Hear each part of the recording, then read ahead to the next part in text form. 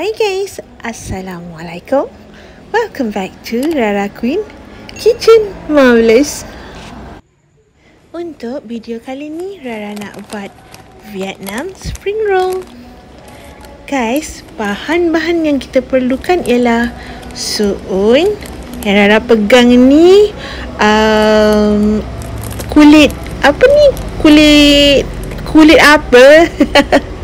Dia punya tempat roll tu, rice apa tak, rice mantap lah. Yang ni Rara gunakan filament stick. Kalau korang ada udang, boleh guna udang pun sedap. Rara tak ada sos Vietnam roll tu, jadi Rara guna je sos cili jalin ni, yang sama rasa dia macam sos cili Thai Maggi, then lebih pekat. Rasa dia pun sama macam sos Vietnam roll yang Rara makan tempoh hari. Okey, ni kita ada salad segar. Mula-mula korang didihkan air. Didihkan air ni untuk kita gunakan merebus suun, untuk lembutkan suun. Dan juga kalau korang guna udang bersama dengan filament stick ni pun kita rebus juga. Kiranya resepi sihat lah, sebab dia tak menggunakan minyak.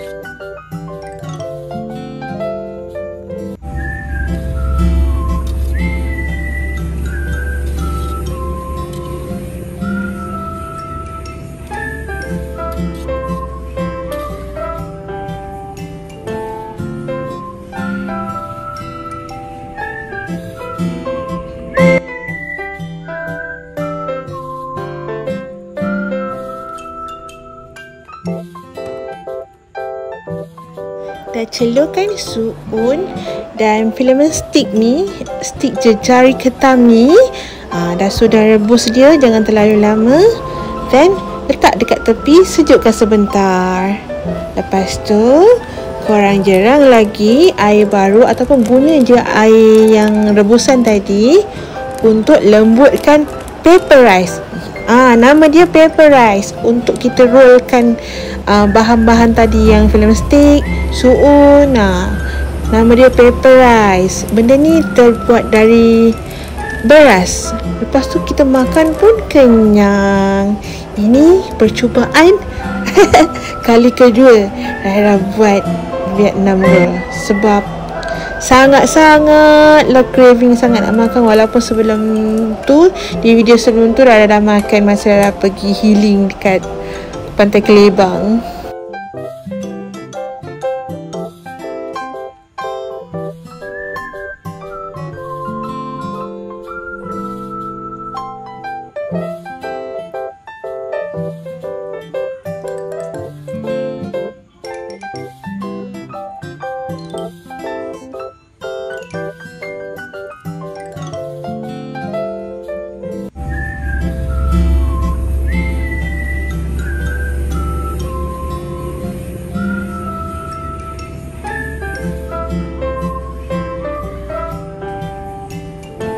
Cara dia tak susah pun. Kan air panas tadi dah suang-suang kuku orang kata.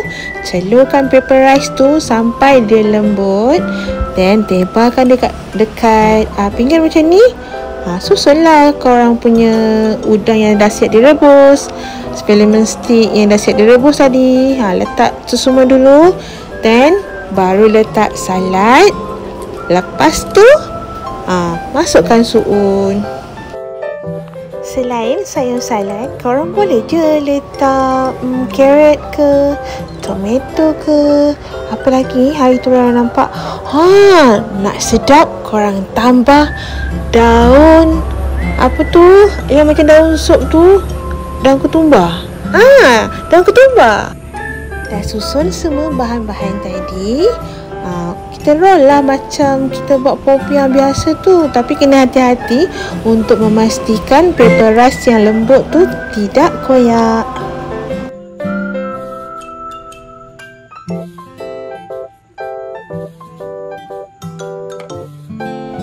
Jadi beginilah hasilnya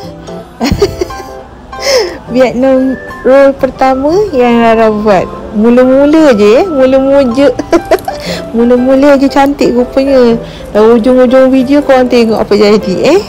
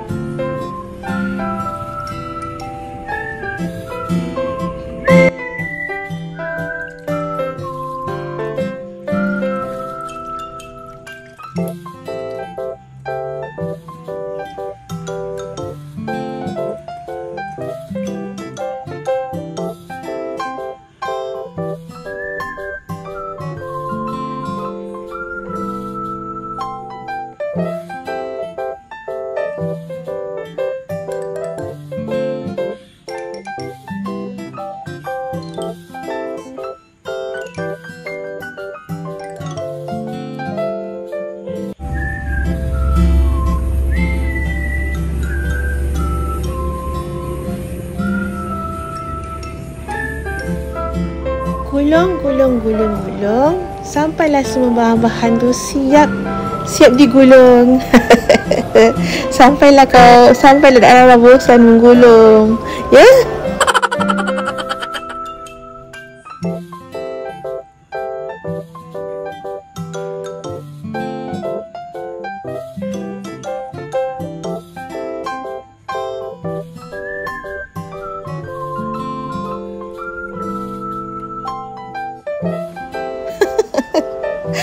Korang tengok dah hujung-hujung begini ya kejadiannya.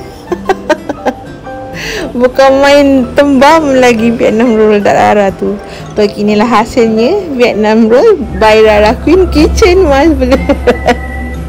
Ada kurus, ada tembam, ada kurus, ada tembam, sama macam orang yang buat tu juga. Aduh. Korang nampak tak? Dah hujung-hujung video tu dah terselah lah kemalasan tak Rara. Tu yang Vietnam roll dia tu ada besar, ada kurus, ada kecil, ada 3 segi asing. Ada. Tapi tak apalah. Ni semua ni 3 pieces ni Rara makan 4 pieces pun dah kenyang gila sebab Rara letak suun banyak kan. Tapi kalau orang nak berniaga tak boleh macam ni.